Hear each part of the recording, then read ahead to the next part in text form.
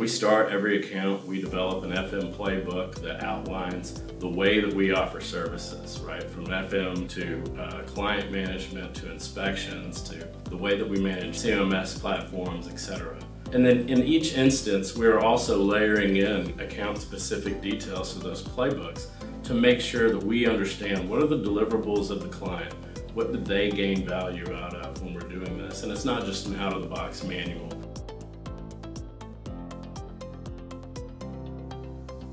By having a defined reoccurring inspection and assessment process for most of our clients, we can then take that data and translate it back to the client. So in a lot of instances we find, as we are doing PMs and gathering data and defining what the life cycle analysis and spend against a specific asset may be, we can take that data back to the client and say, hey, these are recommendations as you are planning your capital plans for next year to really take into consideration and give them data-driven information to make those decisions and ultimately add value in the partnership.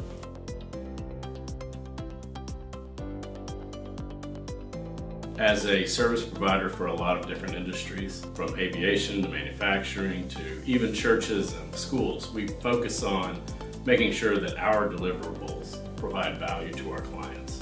And so understanding our client's business and making sure that we're offering a service that's not just out of the box, but based in the same standards and platforms in any FM program, but customized to make sure that that delivery meets the needs of the client and their industry.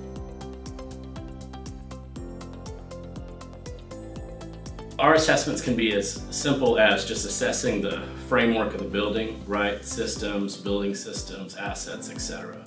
I think we really like to take it to another level, assessing not just the building and the portfolio, but also really understanding what are your business goals out of this space? Are you leveraging this as a hybrid space in the future?